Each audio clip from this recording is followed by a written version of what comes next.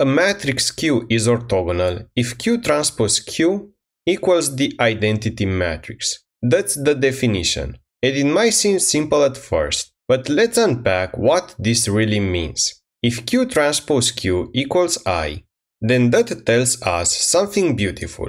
Q transpose is equal to Q inverse, so the transpose is the inverse.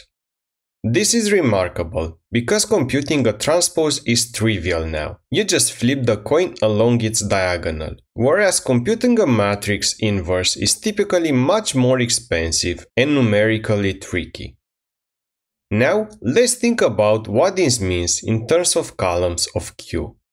If you write Q with its columns as Q1, Q2, up to Qn, then the condition Q transpose Q equals I is really telling us something about these column vectors. Specifically, the columns must be orthogonal vectors.